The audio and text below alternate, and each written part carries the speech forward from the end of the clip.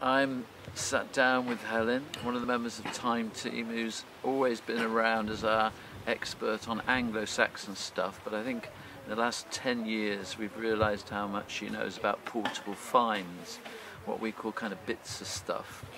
And we actually came here because of a contact Helen had, and it's been really interesting mixture of things, the racing, the archaeology. How did you get that original contact, and what made you think it might make a good Time team?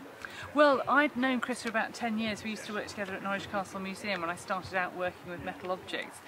So I knew he was very good at what he does, you know. And then the first week he got this job, he phoned me up and he said, "I've got to do this enormous redevelopment of the museum," because I'd been to the museum and I knew it was very small and very crammed. And I thought, well, yeah, obviously you have. And he said, I'm expanding into these enormous courtyards and they're going to need excavation. And so I think Time team should come. And, well, originally he thought it would make a good Time team special, because he said, well, the work's got to be done anyway. Why doesn't Time team follow it over the years?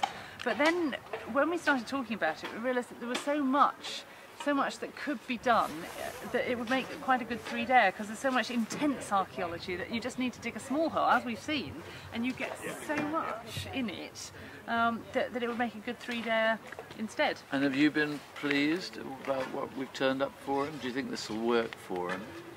For him, I think it'll work absolutely brilliantly, because what we've essentially done is shown him that he can trust the plans that he's got, because he's got a fair number of plans of what was here in Charles II's time, and we've shown him that he can essentially trust them. We've only come up with one really surprising modification to the structure, this enormous clunch wall that we've been scratching our heads about ever since lunch today. And what I'm hoping is that, I'm sure with Helen and Chris, what I'm hoping is that in the last 2 or 3 hours of Time team, we're going to go down a bit deeper and see if there's an earlier structure represented by that big wall, which I think Cassie's